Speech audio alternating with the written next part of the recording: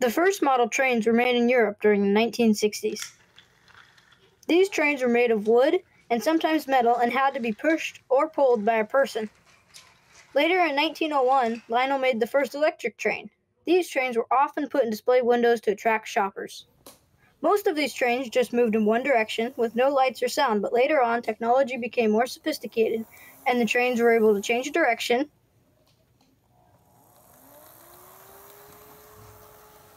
have lights,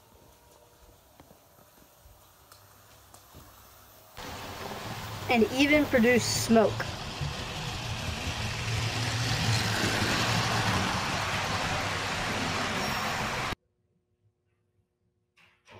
You can get different types of trains, such as freight trains.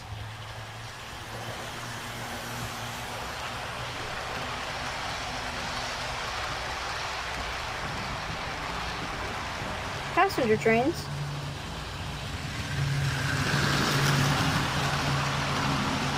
and much more.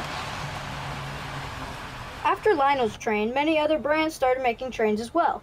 For example, Atlas, Bachmann, and Cato. Over time, the trains improved and have gotten better. Some trains can even be controlled by a handheld remote. Model trains are usually more popular around Christmas time. People will put them around trees, but these trains are usually battery operated. Most trains run off electricity from a transformer, like this one here. When I turn this dial, it sends electricity into the track, making the train move. I can also change the direction with this switch. And then the train will move the other way.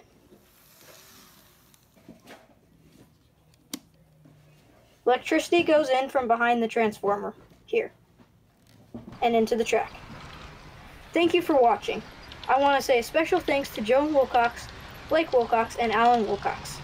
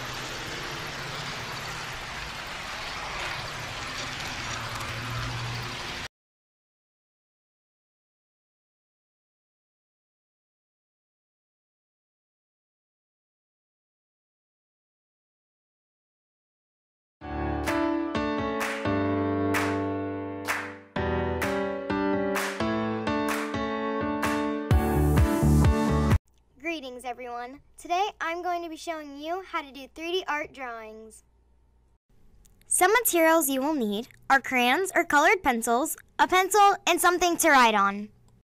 The first step into making the 3D hand art is sketching your hand on an appropriate drawing surface.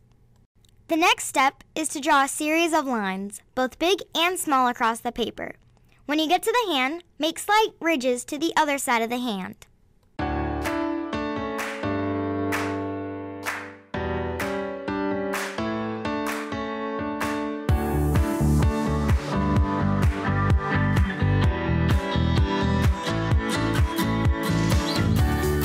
Next, you will choose the colors you want to use for your drawing. You can choose whatever colors you want.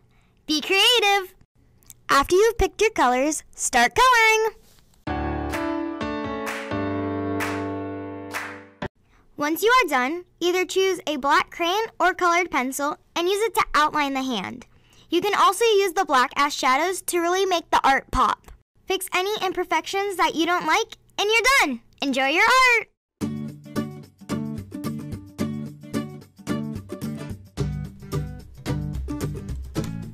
If you hate digging your nails into tape, grab a paper clip and use it as a placeholder. Having trouble taking a battery out of control? Well, I have a life hack for that. As seen here, I use a toothpick to pry the battery out. Ta-da! Having trouble finding your page in the book? Well, I have a life hack for that. Well, grab a paper clip, mark it, and you'll never use the place again.